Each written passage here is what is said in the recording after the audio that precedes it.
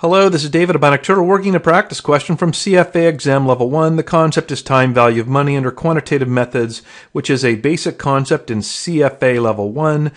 After I read the question, what I'd like you to do is pause the video, see if you can get the answer yourself. The question is, if the client invests $100,000 in a bank account with stated annual interest rate of 7%, how much does the client have in that account after or at the end of 3 years if we assume quarterly compounding, and a bonus if you can compute the answer under continuous compounding? Go ahead, pause the video. Okay, first I'll show it in Excel and then quickly in the calculator, and here we'll use some typical notation. 100,000 here is invested today, so that's the present value, typically abbreviated PV, and corresponding to the calculator keystroke PV. R here is our interest rate of 7% per annum. So keep in mind that's a stated, sometimes called nominal interest rate, not to be confused with. It's different than the effective annual rate or yield. N is the number of years. So that also corresponds to the calculator keystroke. Here we have 3 years. At the end of 3 years. Now, here's one that trips up new learners sometimes. Notice we absolutely do need to know that the compounding is quarterly.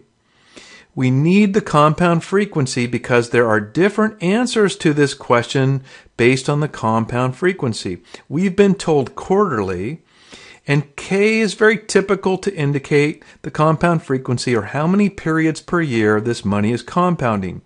Quarterly is 4. If this were monthly, we would use 12. We could use annual. It would be 1. I'm going to stay with quarterly. Then we have what we need to compute the future value. And in Excel, we would put in, per the future value function, the rate. But we're compounding quarterly, so we want to divide it by 4.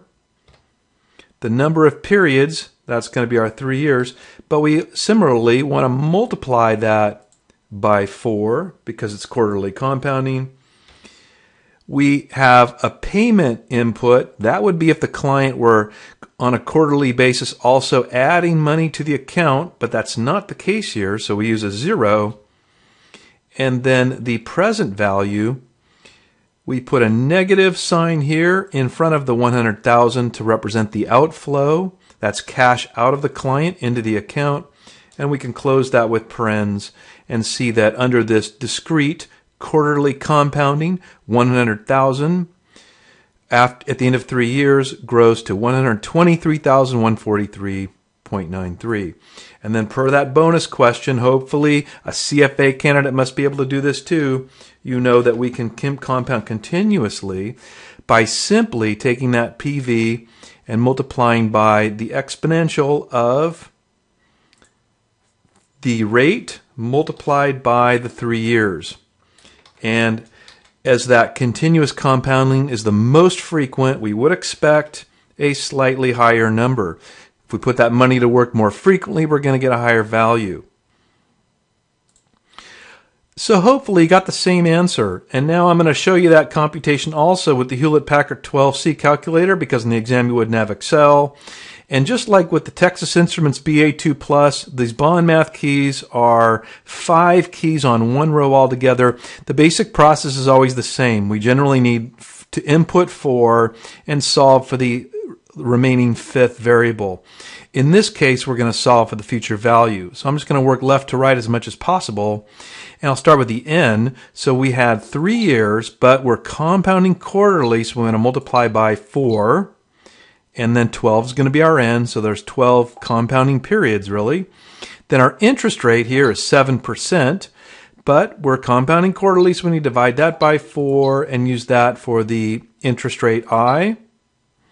Now that present value is 100,000. And just like we did in Excel, we want to change the sign there to negative to represent the outflow and use that for the present value. And their client is not making interim contributions or payments, so we're going to use 0 for payment. And all we need to do is hit the future value key. That's computed for us. You'll notice it matches exactly. And really, that's it. This is David Harper of the Bionic Turtle. Thank you for your time.